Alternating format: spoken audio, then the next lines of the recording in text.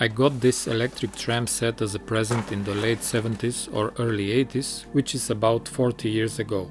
It was in storage for many years before I recently decided to test it and make a video about it, but I found that it needed some repairs and cleaning before I could show it to you in operation. This tram was originally made by the company Mehanotehnika from Izola, Slovenia, which was at that time part of Yugoslavia. The company was founded in 1952 and it was a well-known manufacturer of toys, educational and construction sets in Yugoslavia.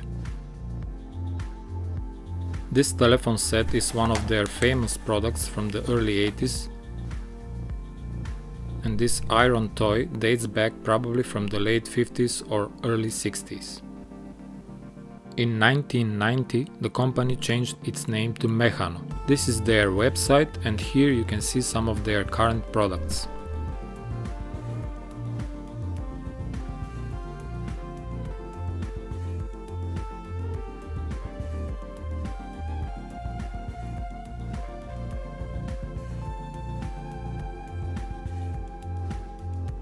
The scale of this electric tram set is HO, which is the most popular scale of model railway. Let's take a closer look at the components of the set. This is the locomotive. On both tram carriages there is an inscription 1651 3rd Avenue Railway System.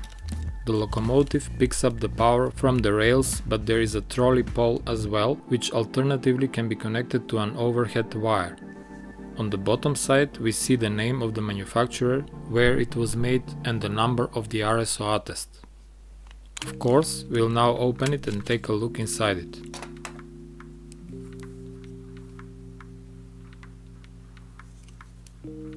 The locomotive is driven by a small DC-powered electric motor. There is a transmission gearbox and a piece of load made of lead to provide the needed friction between the wheels and the rails.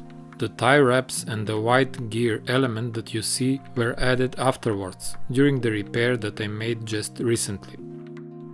This is the passenger wagon. The body is almost identical, but unlike the locomotive, here the wheels are made of plastic. The track is circular and it consists of 8 curved rail elements with 16 rail joiners.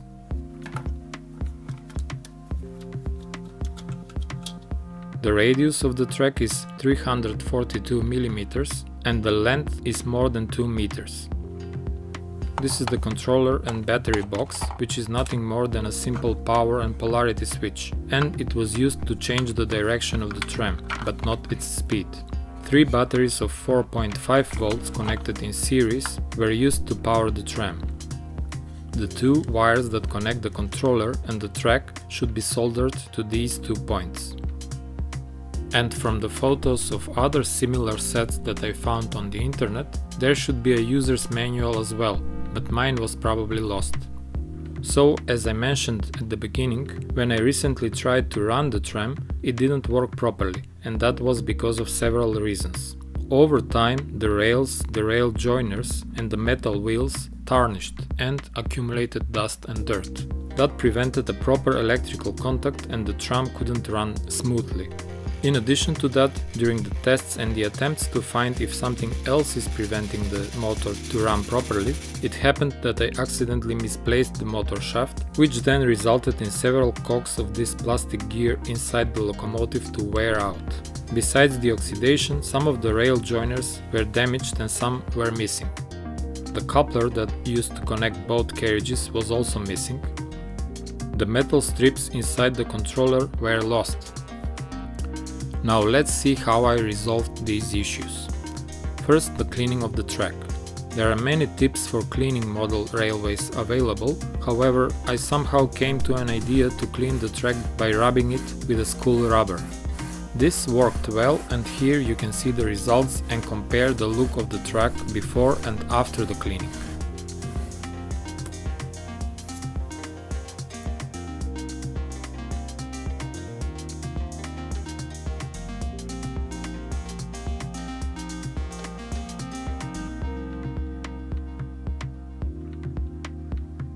Next, the rail joiners issue.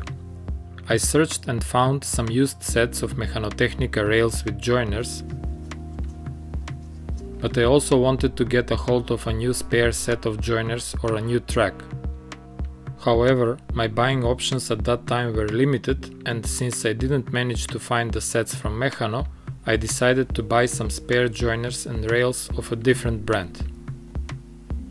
In the meantime, for resolving the gear issue, I ordered this general purpose set of gears, and I selected two of the smaller gears, which were the closest match to the originals, to make this new gear element. The new element fit well inside the transmission gearbox. In the next couple of minutes you'll see some fragments of that repair.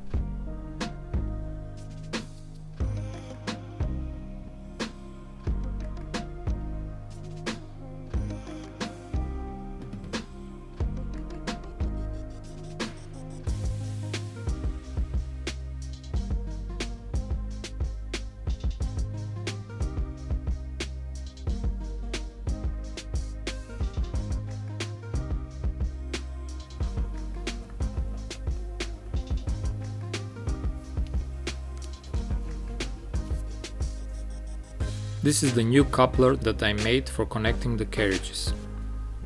Since I have regulated DC power supply with variable output voltage and I do not intend to use batteries to run the tram, repairing the controller was not critical for this test and demonstration, so I decided to leave that for some future occasion.